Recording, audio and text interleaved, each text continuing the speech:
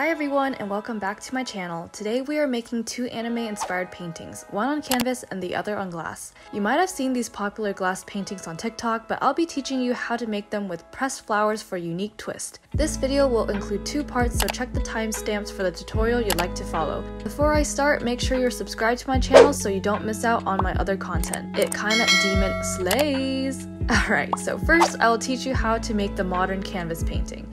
This style has gotten very popular in quarantine, with many artists creating cartoonified headshots of themselves. To start off, you want to search for a reference photo. I created a folder with all the images I liked and looked for a picture with a clear profile. I really like this picture of Tanjiro because it was a front-facing profile with simple lines and colors. Then draw the outline onto plain paper, leaving out the facial features for the modern look. If you don't want to freehand draw the image, you can also turn up the brightness of your laptop and tape the paper to your screen to trace it. Just make sure the dimensions will fit inside your canvas. Next, transfer your drawing onto canvas. I'm using a technique called graphite transferring. This process will be easier if you have graphite paper, but if you don't have any, I will teach you how to DIY your own. First, take a sheet of paper and put it on top of your drawing. Then scribble and cover all of the areas that you want to transfer with a pencil. It's best to go beyond the lines just a bit to be safe, and also go in the opposite direction to make sure the graphite captures all the details.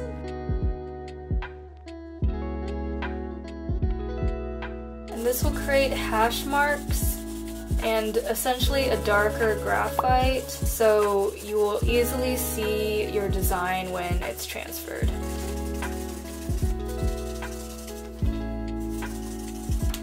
Now he looks like a monkey. Then cut the graphite sheet so it fits the same dimensions as your drawing. Tape the sheets together with the graphite side on the bottom facing the canvas. Double check to make sure all the graphite you scribbled covers the drawing. So now I'm going to take my pencil and I am going to trace and outline everything that I see here. When tracing, apply some pressure to your pencil. This will cause the graphite to transfer onto your canvas.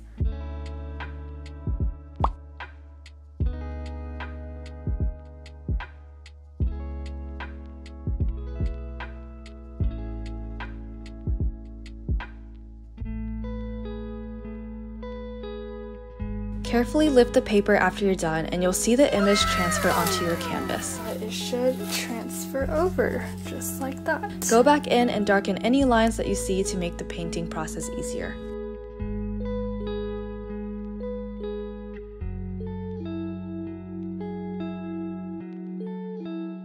The next step is the fun part, painting. I am using acrylic paint, and I recommend painting in the order of largest surface area to the smallest, leaving the details for last.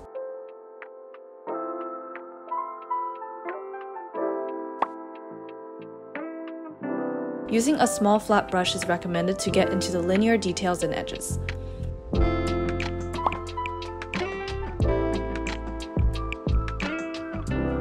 The hardest colors to mix are skin tones. You can make the shade with white, a touch of yellow, and just a tiny bit of red.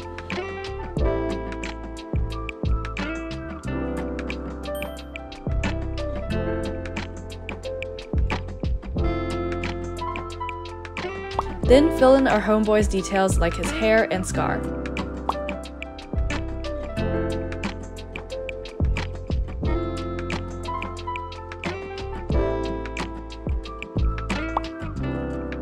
After the paint is dry, use a black Sharpie to mark tiny details on the Hanafuda earrings and earlobes.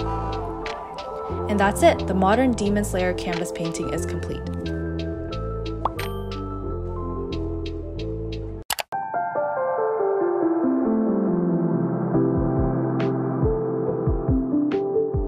Next, we are making the glass painting with pressed flowers. You can get pressed flowers from Amazon and 5x7 glass panes from Dollar Tree. Remove the glass from the picture frames and you'll be ready to go. Just a tip, you want to look for the images that have blades in them, so then the background is where I will fill in with the flowers. First, use a paint pen or Sharpie to trace your anime character onto the glass. If you mess up, you can easily remove the Sharpie with an Expo Marker.